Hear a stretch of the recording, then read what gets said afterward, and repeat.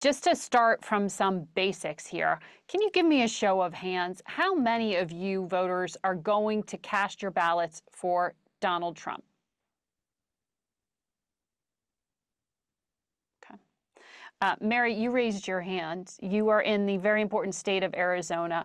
What's driving your decision? Well, my decision is I live right on the border in Yuma, Arizona.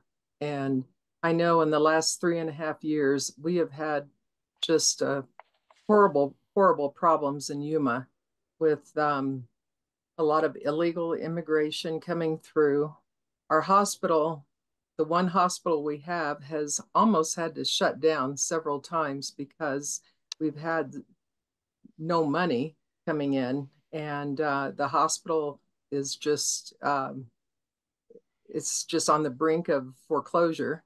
Um, it's just been really terrible. Our economy is awful. Yuma's unemployment is 16%. So the economy is a big factor as well. Just a combination of things. Our groceries have gone up. Um, like I said, the employment, the illegal immigration, just just everything has just really gone downhill in the last 3.5 years for us in Yuma and Arizona completely. So that's one thing. Um, I've also uh, been to a Trump rally. I've been there. I see how much he cares for people, and I do believe that he can bring the economy back. I believe that he can bring things back to the way it was 4 years ago. So, Mary, we're in this unique position where Donald Trump had been president before and is running again. So, you did experience his policies. Are you happy with how he handled the global pandemic and COVID with shutting down the economy? I think I think it was a unique situation that we had never faced before. Um, I think he did the best that he could with some of the advice that he got from Dr. Fauci and from the CDC. I mean, he's not an expert in pandemics and he's not a healthcare professional. I think he did the best that he could, and he tried to do the best that he could with what he was given. Um, so he did get the vaccine, or so-called vaccine, pushed through as quickly as possible. And I think, you know, I don't think anybody could have done any better at that point in time because it was something that was unique. And um, now hindsight, if 4 years later, I think there's a lot of things that we would have done differently. I think anyone would have done differently. But at that point in time, I think with what we knew at that point and with that unique initial strain of COVID, Hmm. I think he did the best he could. Cole, you are in Georgia, also a very key state. Why do you plan to vote for Donald Trump? Yeah, thank you. I think my issue, I look at my voting as not voting on a single issue, but a variety of issues. And I also, for me, I do not look necessarily at the candidate specifically, but just the broader party and the direction they're hoping to take America. For me, some of the top three issues would definitely be our economy, immigration, and then I would also say, as we've come out of the pandemic, just seeing how the two different political parties handled the pandemic. Um, Personally, in Georgia, I felt like our governor, Brian Kemp, did an amazing job handling that. I look at other states like California and Michigan that kept their schools closed for years longer than we did. And our youth did not see any significant health detriments compared to those other two states. And our students have been able to come out of that more successfully. I think Kamala Harris and the Democrats are a little bit too extreme on the issue of abortion. I do not support the idea of allowing abortion at 20 weeks of pregnancy, and certainly not with no restrictions. And so I would prefer candidates who are more aligned with my pro-life position.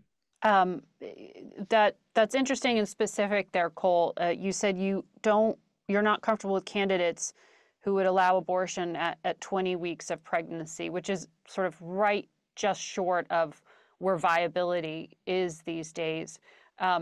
Does that mean you like or you dislike former President Trump's position now, where he says he's just going to send it back to the states and doesn't want to have a national policy? He's sort of changed things a number of times over the years in terms of what he personally believes. Does that trouble you? I think that's very valid. I know prior to becoming a politician, he was a little bit more pro-choice. When he started running for president the first time in 2016, he became more aligned with the pro-life movement. Listen, I think I agree with most Americans. We want exceptions for abortions on the issues of rape, health of the mother, fatal fetal abnormality, excuse me. But I definitely would prefer candidates who are more pro-life. I believe that allowing abortion for an elective reason at 20 weeks is really just immoral and unethical. I know there are many studies that show that fetuses can feel pain at that stage. With each passing year, our technology gets better and babies can be delivered early. So I would prefer more abortion restrictions. Recently in Georgia, we had our fetal heartbeat bill overturned, and that has been disappointing. For me, I'm not sure if I land right on the 6 week mark, but 20 weeks to me is quite a long time to go when you should have been able to make that decision earlier on. So either candidate, Donald Trump or Kamala Harris, I don't think they're going to be able to touch the abortion issue. They're never going to have the votes in the Senate at 60. So I think at the end of the day, neither of them are going to be able to touch it too much. So I would prefer someone like Donald Trump, who allows the states to have more influence over that decision. So the lack of moral clarity in the position doesn't trouble you, even though for you it's a moral issue? Again, I realize that he's not a perfect candidate for me on that issue, but Got he it. certainly aligns more with me than Kamala Harris does. I think she Understood. wants to reinstate, from what she said, Roe v. Wade, which was a very ambiguous judicial decision, which was later expanded upon by the Planned Parenthood versus Casey ruling. I realize that maybe not everyone understands the nuances that go into that. But originally, Roe v. Wade did not provide for restrictions on abortion. And so I believe that is far too loose of a system to allow in this nation. Mike, you're in Nevada. You said you will be voting for Donald Trump, but he makes it hard. He makes it hard for you to feel good about that vote. Can you explain what you mean?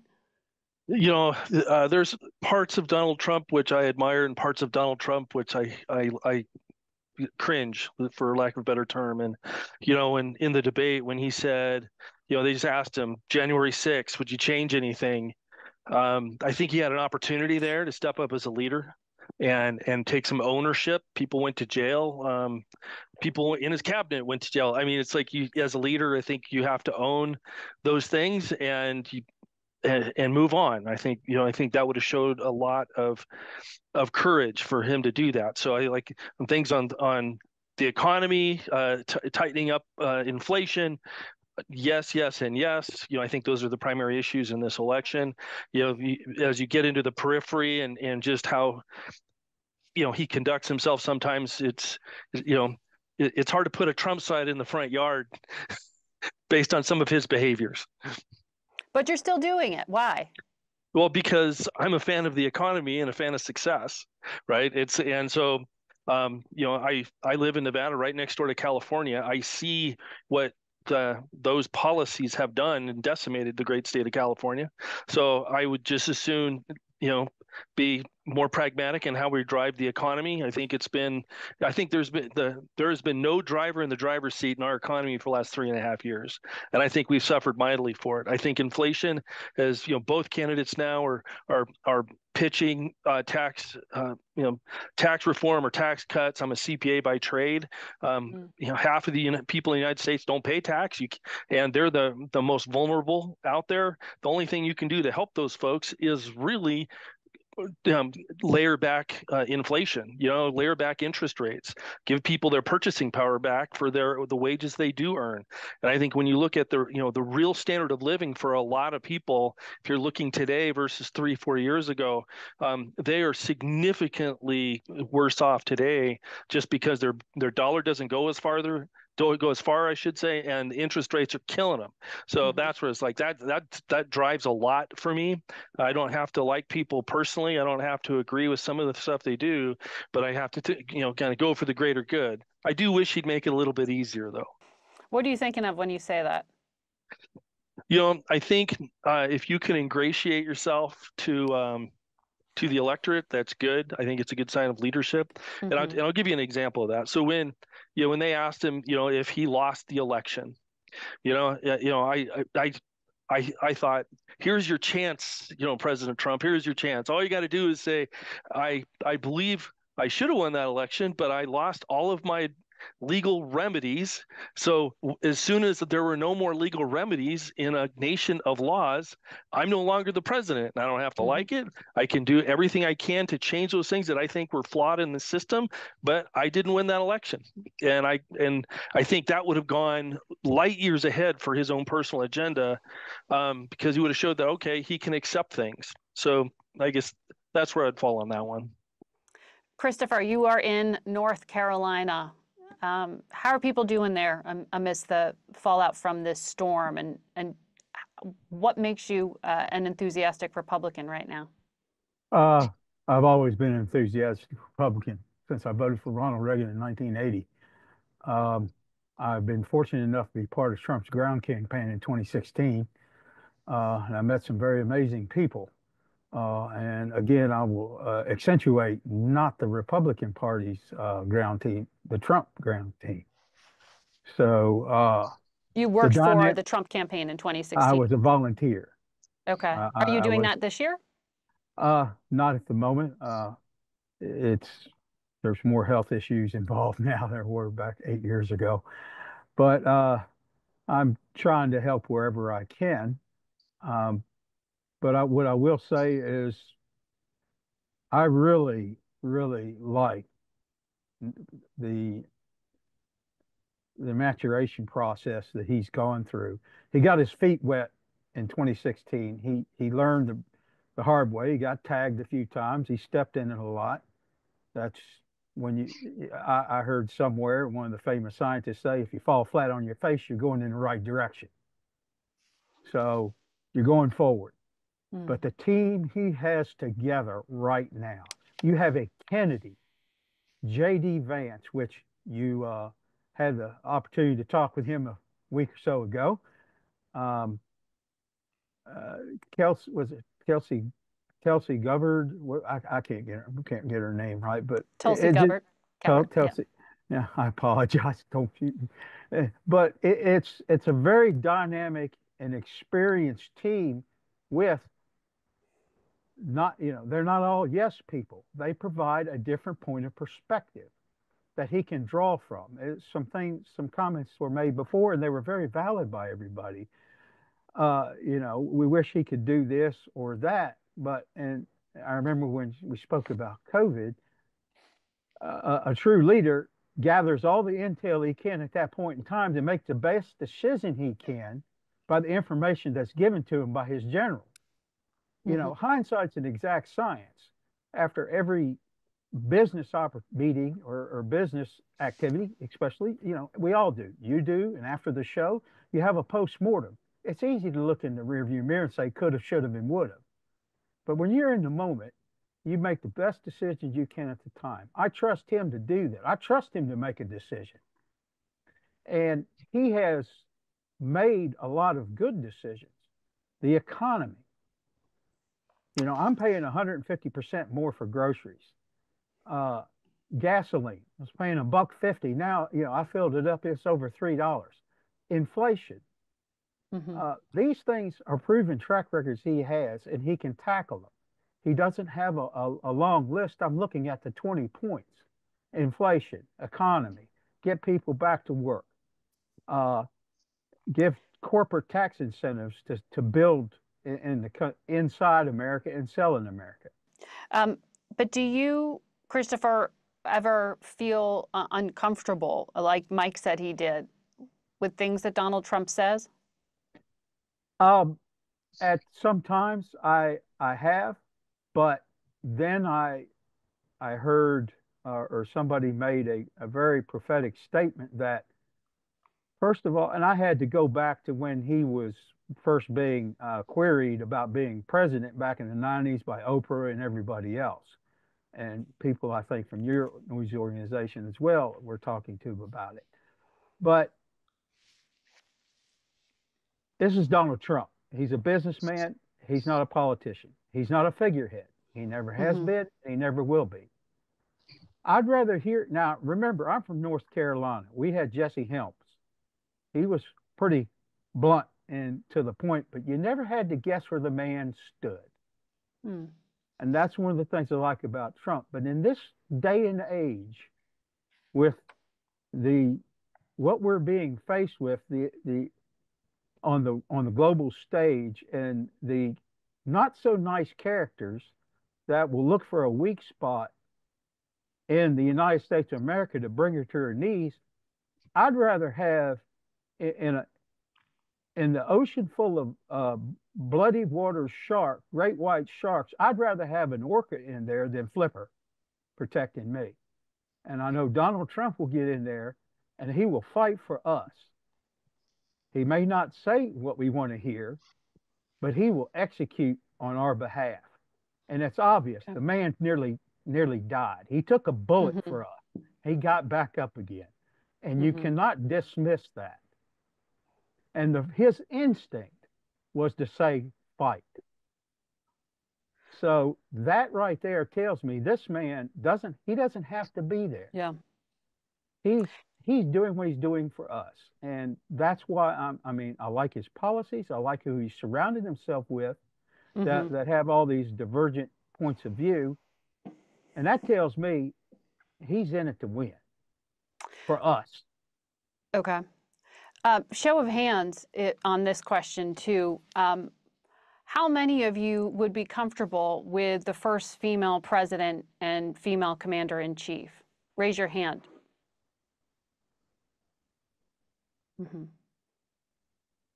Mary, you put it up late there. Sorry. How many of you are planning to vote for Vice President Harris in November? I want to dive into exactly why that is. Linda, and then Kathy, why are you supporting Vice President Harris for president? First voted for Reagan in '80 as well. And all of my voting years, I was told character counts. And as I look at Donald Trump, I either have to say character counts and not vote for him, or say it doesn't count anymore. I did vote for him in 2016. I voted for Joe Biden in 2020, and I will vote for Kamala Harris this year. That's interesting that you voted for Trump, then Biden, now you're going to vote for Harris. These are very different people. What is driving your decision now? I have listened to Kamala Harris and the things she has to say. I truly believe she cares about people. I think her life shows she cares about people. And she truly wants to work to make our day in and day out lives better now. And I care about now, but I have grandchildren and I care about what kind of a world we're going to give them to build on as they become people to vote in the next few years. And again, I go back to character counts, and Donald Trump is a proven liar. It's like every week there's something new in the news that we are learning about him being dishonest. And I cannot vote for him. I just cannot do it. He has said and done too many things that I think should be disqualifying, from January 6th to those poor people in Springfield, Ohio. They must just be terrified. He says if he is elected, he's going to start deporting people from Springfield. They're here legally contributing to their community. That has to be terrifying for them. And I want to be able to look my grandsons in their eyes and tell them I voted for someone who lives the way I tell them I want them to be, people who live with character in their own lives. And if character counts, then I cannot vote for Donald Trump. Linda gave us the view from Michigan. Kathy, you're in Pennsylvania. Why are you voting for Vice President Harris? I am not a single issue voter. I look at the broad spectrum of what is going on in our country, and not just our country, but my state, my local community. And I hear and see the fears that people have just contemplating another 4 years with Donald Trump. I don't have anything that I can think of that I would say I agree with him on. And I, like Linda, would say, to me, character counts. I grew up with, you're known by the company you keep. And the company he keeps and aligns himself with do not seem like the people to me that I want contributing to what's going to be happening in the future to my state, to my community, or my country. So Donald Trump is a no for me. And also on the, I can't vote for someone that I just look at and don't trust. That's where I'm coming from. What about you, Mauricio? You are joining us from Wisconsin. I ditto what the previous two ladies said 100%. January 6th to me is beyond unacceptable. That's sacred territory that was stormed. He riled up that. It was not a protest. That was an insurrection. The plans were to overthrow a legitimate election. That will never be tolerated in my viewpoint, as it's been excuses by everybody that supports him. Well, you know, it was a protest. No, it wasn't a protest. That was planned. The day before, he texted, be there, it's going to be big. In front of that crowd, he said, I'm marching with you there. He inspired this to happen. Beyond that, his morality. Have you ever met anybody that said, I want my child to grow up to be like Donald Trump? No, that's not going to happen. Well, Mauricio, that's interesting. You put January 6th, and I guess you would say the state of our democracy at risk here. But I wonder, do you believe that Vice President Harris, if she is elected president, that she will be very different from Joe Biden? Or do you see her continuing the issues and agenda that he has pursued for the past 4 years? I'm sure she's probably a little bit more liberal, but she would accept the results if she lost. And that's big to me. I'm a centrist moderate. I want to get back to the days of Bill Clinton and surplus budgets. We have a $36 trillion debt. Nobody talks about it either side. Both parties are responsible for it, and they blame each other when they're not in power. And when they get in power, they spend just like the previous. I mean, Donald Trump ran up more debt in 4 years than any president in the history of this country. Biden is also running up a massive debt, as Obama and Bush did. And I'm sure that's going to continue under Harris as well. But there's no way that I could look at myself in the mirror if I voted for Donald Trump. You know, it's interesting, Mike, I want to come to you here. because Mauricio just laid out something that you used to hear a lot about from Republicans. That was this issue of fiscal conservatism, of the debt load on this country from spending.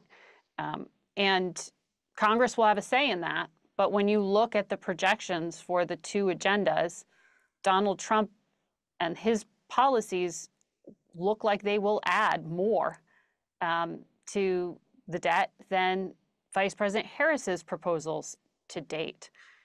Does that give you any pause? As you said, you're a CPA, you're an accountant, you know numbers. You know, I am not a fan of layering more debt. I think, you know, I think there's ways to get there without layering on that kind of debt. I think one of the things that I really appreciated Donald Trump doing in his first administration is really started to look at government and cut things that needed to be cut. And I think I give him a lot of credit for that, and he took a lot of heat for it. So, but I look at his policy, and you know, I was interviewed by Reuters last week, and they were like, well, you know, there's a lot of things that they're aligned on, you know, increasing the debt. And I said, well, you know, I don't know if that's pandering for votes or what, but you know, I don't think it's overall good. I think, and you look at what's happening now with a lot of this debt, virtually zero interest debt coming due. And so if you look at how that feels as a country, and I would tell my clients the same thing, is, you know, you're layering all this debt, but this, you know, pretty much zero interest rate debt is being replaced with 5% debt on the trillions of dollars. And we haven't felt that yet. We haven't felt the sting of having to make those interest payments yet, because we're just retiring this zero debt. But it's coming. And so the only way to do anything about that is you have to throttle back inflation and get the interest rate back. And also the thing that creates debt is spending, which creates inflation. So, but yeah, everybody wants to have their hand out when, you know, when they're getting all the goodies. It saw it in spades in COVID. Everybody wanted to get, you know, their bite at the apple so that they, you know, got their, you know, benefit. But, you know, but we had, and that's what caused the inflation. There was so much money in the system, right? And that's what drove up that debt is, you know, the stimulus that went out through COVID that ended up creating inflation, but we haven't done the hard work to roll it back. And that's what I mean is with Biden's policy of keeping his hands off the steering wheel of the economy. And you really had, you know, and I remember Obama did this. You know, he did a lot of things to temper inflation and temper the economy so that we didn't have this runaway inflation. And so was I happy about it at the time? Not necessarily, right? Because, oh, you know, gosh, I wish we had more capital, but I saw that was good for the country. So that way, it's, you know, because if you want to really depress things, you know, lose your purchasing power through inflation, lose your buying power through paying more in interest, and the whole system really starts to get strained. So that's where I wish anybody would talk about it. I agree with Mauricio. I think it's one of those things that nobody's really talking about, that we all are, you know, kind of keeps us up at night. Because to Linda's point, I don't want to layer my grandkids or my kids with that debt. Linda, back to the original question I asked Mauricio as well. As a Harris supporter, do you believe that the vice president would continue Joe Biden's policies, or do you think she has a different vision for the country? I think she will do some of the things President Biden has done. And some of the things Biden has done has helped our country quite a bit. Unemployment has gone down. The interest rates are coming back down. And he kept us from being like most of the other G7 countries as they came out of COVID, where our economy is doing better than theirs are. And so those are good things. I think she has some of her own ideas of how to do things. I like that she wants to reinstate the child tax credit, increasing that like it was at the end of COVID. I think child poverty went down when that was there, and I think that was a good thing. I like her ideas for helping people to get their own home. Homes are so expensive, and so I'm happy to hear she wants to do that. I would like to hear more specifics of what she plans to do, but I would much rather see someone want to give tax breaks to the middle class than the most wealthy people in our country, which is what Trump wants to do. And I do think a tariff would be devastating to our economy. Everything. I mean, we get so many things from other countries, from coffee and bananas to glasses. I mean, it would impact so many areas of our everyday lives. And if our dollars don't go as far now, just wait until there's a huge tariff on them. So I think she will have ideas which will continue some of the policies of Biden, which have been successful. And I think she will have changes in things where she thinks maybe we can do better. Kathy, what about you? Does the vice president represent change to you, or will she continue Joe Biden's vision? I'd have to agree with Linda as far as I believe she will continue some of the positive things that have happened during the Biden administration, but I also believe she has some different views of how things could be for America and the American people. And I would look forward to seeing who she ends up putting around her in her cabinet to help her know more about those things and accomplish those things to move us forward. Because that's what I'd like to see, is us moving forward and upward, not stagnant, not going backward. Margaret, would it be okay if I just weighed in a little bit on what Linda said about tariffs versus taxes? Sure, just for a second. I think Cole also was trying to get in there. Cole, do you want to go first? No, he can go first, and then I'll follow up. Okay, sure. Well, and that's where I've been doing the CPA thing for 30 years. George Bush III said we got to cut corporate taxes. Obama said we got to cut corporate taxes. Trump cut corporate taxes so that we're kind of competitive again in the world landscape. A corporate tax is exactly the same as a tariff, right? Anything that we're charging corporations who transact most of the business in our country, if we layer on that tax, they have to push that through to the consumer. They have to have margin. They have to have space to be profitable. It's just how it works. Every sitting president in my adult life has said the same thing. So they rolled that back to 21%. I thought this is actually genius. And then the other genius of that was they got no press. They taxed all of the foreign profits. So Microsoft, Apple, all these big companies, they had to now pay tax on all this money they've parked offshore for all these decades, right? So that was a windfall for the Treasury. I thought that's smart, right? So you're like, okay, we're giving you a little bit of love here, but no more games with this offshore stuff. They got completely a pass for taxes. And so when I see them saying, hey, we're gonna juice taxes, back into the 30% range again, believe you me, every one of us on this call is going to be paying our share of that tax when that gets pushed out to these corporations. There is no pass.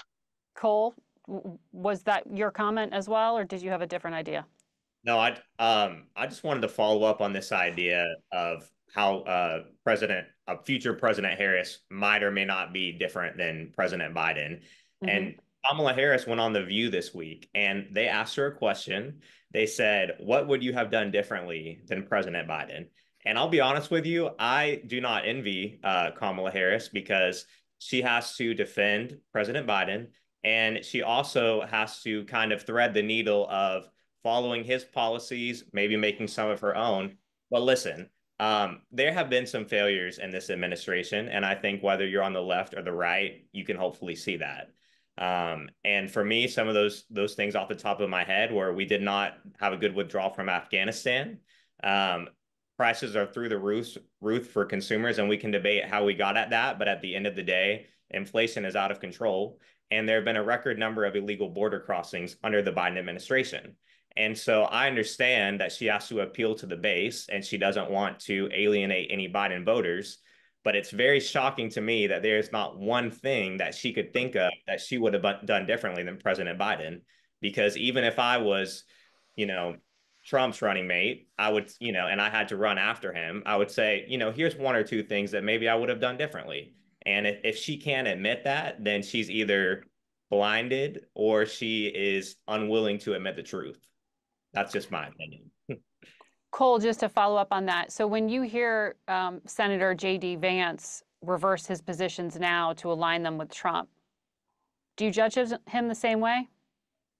Well, I mean, I think he said that even on the debate stage when, y'all were there, he said that he doesn't align with Trump on everything. That's something that he's been very forthright about. And even now, I don't know that he is 100% sharing the same vision as Donald Trump. Obviously, they're running mates. I do understand that, he has flip-flopped, and that's something I can acknowledge and admit and say that I don't know how I feel about that. But again, Kamala Harris is having to say not one thing she would have done differently. And I cannot believe she would have said that. Just from a PR perspective, if I was running her campaign, I would be shocked and horrified. Show of hands. Who considers, Cole, you've been clear on this point already, but show of hands, who is concerned about the issue of abortion and reproductive health care going into this election? Okay. Mary, you're not raising your hand. You live in a state where abortion access is currently permitted up to 15 weeks. You're good with that where it is? It's not a motivating factor for you, even though abortion will be on the ballot in Arizona? It's up to 17 weeks. And not the way I feel is that I'm more concerned about women's health. And I think that we need to concentrate on prevention of unplanned pregnancies, not using abortion as birth control. That's the way I feel. I'm a mother and a grandmother, and I think that that's what it should be. I think 17 weeks is a good amount of time. In 10 days, the birth control, I'm 66 years old. So I've seen the backdoor abortions and the botched abortions and things like that happened in the old days. But now we have a ton of different birth control methods compared to what we had 50 years ago. Also, our birth control tests are so much better. In 10 days, you can find out if you're pregnant. 10 to 21 days, you can find out whether or not you're pregnant. And so I just think that we should not use abortion as a means of birth control. Now, of course, just like everyone else had said, rape, incest, problems with the pregnancy, things like that. Of course, I can understand having an abortion and you find out later in your pregnancy that something's wrong with the baby. Okay, that's a different story. But as far as just using it for birth control, I don't believe in that. I think 17 weeks is a good amount of time to figure out whether or not you want to carry that baby to term or not for that period of time. Would you, Mary, like to hear candidate Donald Trump and candidate J.D. Vance echo your beliefs? They avoid talking about the specifics. You were very specific at 17 weeks. Cole was very specific at 20 weeks. Would you like the candidates to be that specific? Well, the specifics is Arizona law, and that's what you asked me was Arizona law, and 17 weeks is Arizona law. And so I'm okay with that. I mean, it is what it is, and that's 17 weeks. So, but it doesn't matter to you that at the federal level, the candidates don't necessarily agree with you. At the federal level, and the reason why it was brought back to the states is that different states have different feelings. California is much more liberal than Arizona or Texas or Oklahoma or Georgia or other areas of the country. And just like Trump said, look at Kansas. Kansas has become more liberal than they used to be. And that's very true. But the main focus is women's health. Women and what's taught in schools, nothing anymore. I mean, they're not I think we need to focus on prevention, and I think they need to women need to be given the opportunity to know what's offered to them. And it bothers me to think that women are not given that opportunity. They're not given, the opportunities to take care of themselves and take care of their health. And, I just think that we're missing something here. We're missing a big part of this, which is women's health. And I think the other part that we're missing is the mental health piece. That I have taken care of women that had to have abortions, and their mental health is terrible. I've seen them wake up crying, and to have to make that decision is terrible. And so I think we need to take that into consideration as well and take care of the whole patient, not just say, okay, you can have an abortion up to whatever weeks, I know, Mike, you want to weigh in too, but just to follow up with you, Mary, you're saying 17 weeks. The Arizona government website says 15 weeks of pregnancy. Abortion is permitted up to that point. Why do you think 17 weeks? Well, 15, 17. I mean, the thing about it is that I think they have to make a cutoff somewhere. They have to make a cutoff somewhere. And 15 to 17 weeks is a cutoff period I can live with. I think when you get past 17 weeks, then you're getting to the point where the fetus is viable. And, babies can be born between 20 and 24 weeks and live.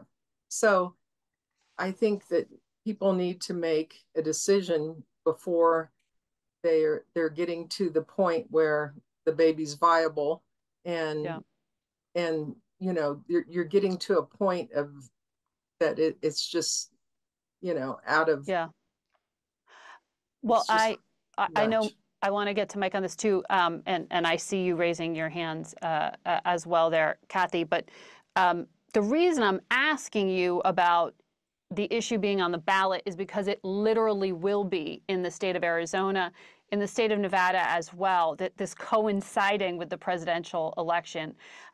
So, Mike, for you, does it bother you, or are you happy that the Republican candidate has not stated a clear position on what for some people is a moral issue and is instead saying it should go to either popular vote or let the legislature decide?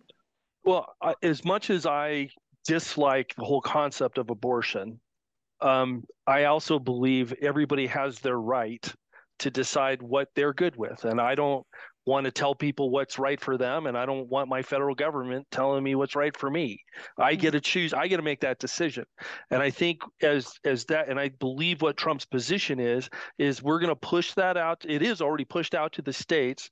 The states can vote their conscience. And I'm okay with that. I may not agree with it, but I think it's good. And it is interesting because I live in Nevada, right next to California. We call it the Californication of the state of Nevada. And their people are fleeing California because of a lot of the stuff they do, and they end up here in Nevada. And we try and accept them, but we just say the reason you came here is you left something, so please don't ruin it for everybody. So and the same is true for abortion. So but what's happening now, we have a bill on the ballot that is talking about not being able to limit access to abortion.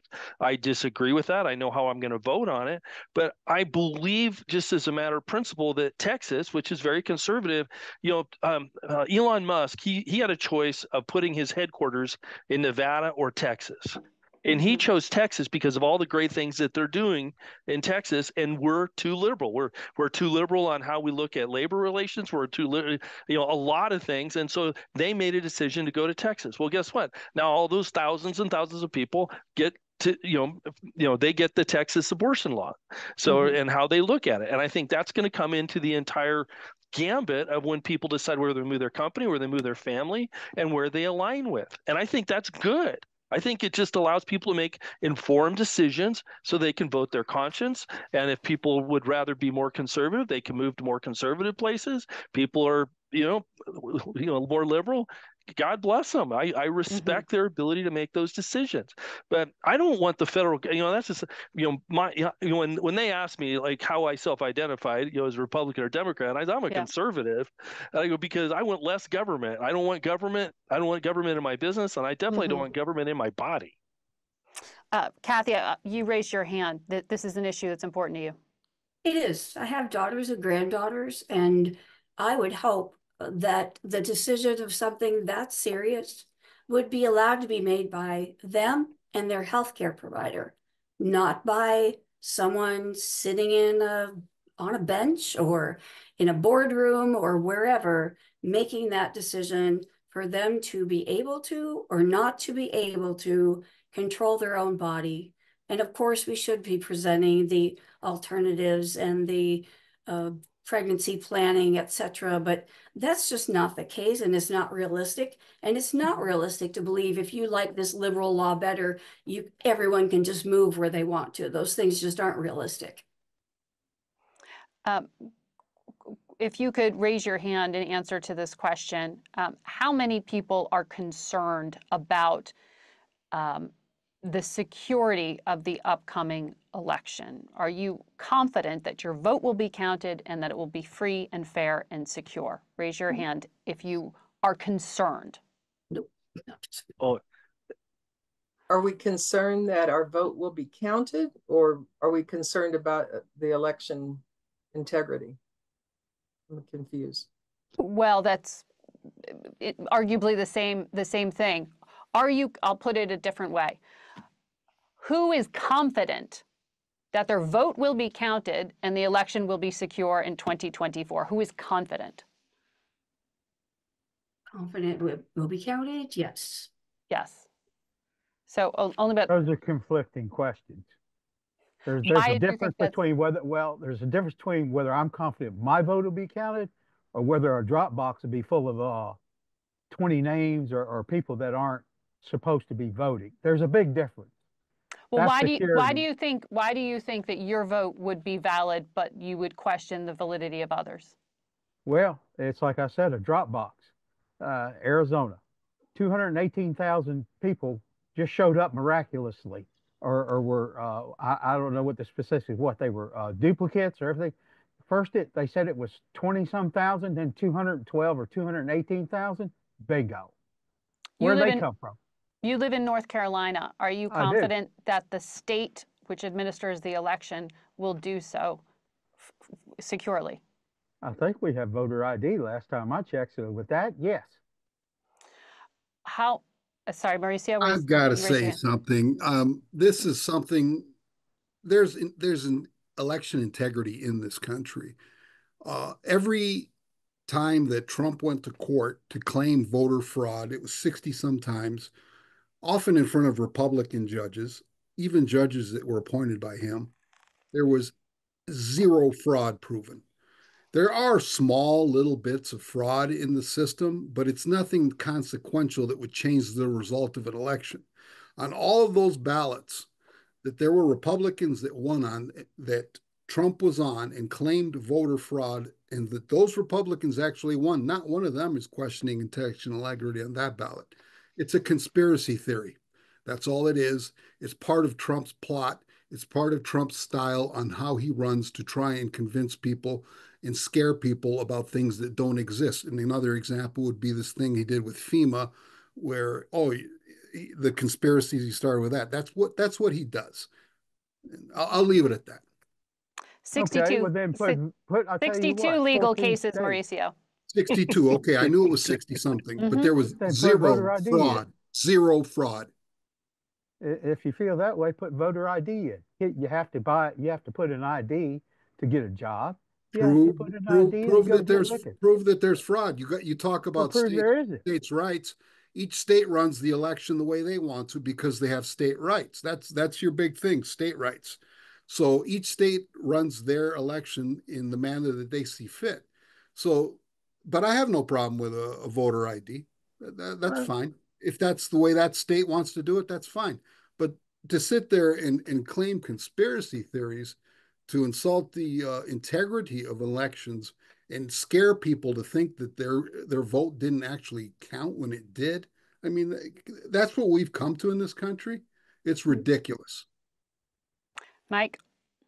So, and that's where in my state, Nevada, I know, you know, I'm not a conspiracy theorist, but there were, I think, legitimate questions that were raised in my state, and I don't believe we've addressed them. That's my concern. I think they're all addressable, and I think to ensure the integrity, and that's just prudent. That okay, let's just go through the rigor of find out where could there be these problems, Mauricio, in the system, in our respective state systems, and shore them up so that we feel good about it. I think that's just prudent. You know, so okay, we questioned it, we looked at, and Nevada didn't look at it. That's what my concern is. You're frustrated with your governor, it sounds Right. like. Cole. My old government, not the new one. Well, Cole. I voted for Donald Trump in 2020. I do think the election was conducted mostly fairly, and I do believe that Joe Biden legitimately won. But like he was just saying, I think that there are some issues with voter confidence. And I do think that comes from both sides of the political aisle. And some of the problems that we've experienced, I think Donald Trump's rhetoric has certainly inflamed those fears in a lot of people. But listen, there should have been no reason that it took weeks to certify election results in Nevada and in Arizona.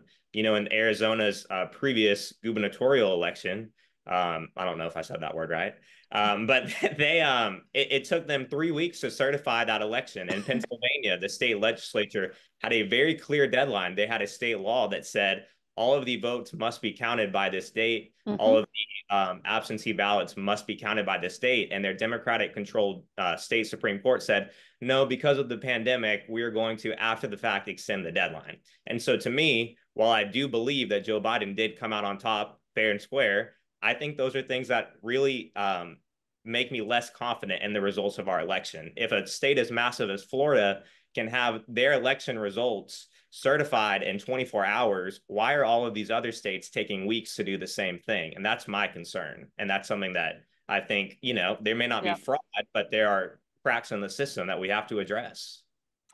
Raise your hand if you are concerned about violence in the next few weeks or months.